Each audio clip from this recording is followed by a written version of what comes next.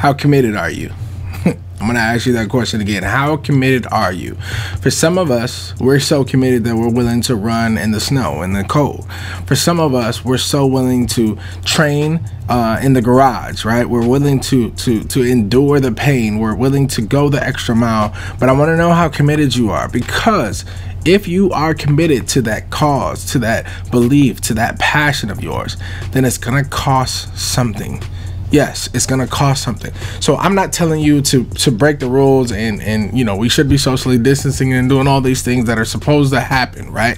I'm not saying that you need to break those rules. What I am saying is you need to measure how committed you are, because life is going to test you. If you haven't figured out by now, life is going to test you, and it will continue testing you, and it's going to ask you, how committed are you?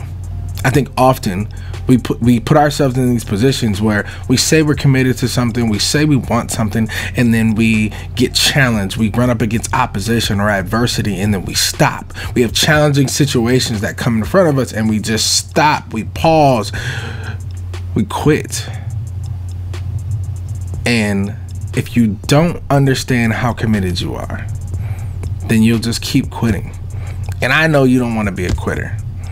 I know you don't want to not accomplish whatever it is you set out to accomplish, but you have to question how committed you are. I think about my family all the time whenever I'm in these spaces, when I'm making these videos, whenever things get hard, whenever I'm exhausted. And I say, man, I'm committed to making sure that my family gets to live the life that they never even thought was possible. Often when I share stories about the clients that I work with, or the money I'm able to make, or the opportunities or the relationships that I have, when I share those with my kids and with my family, it's always like, man, I didn't even know that was possible. That's how committed I am. So how committed are you? Are you committed enough to open the eyes of people who don't even understand that something was possible? Are you committed enough to change the trajectory of your family, of the neighborhood, of the people that are around you? Are you committed enough to endure the pain that it takes in order to get to that next level? Or are you going to keep quitting?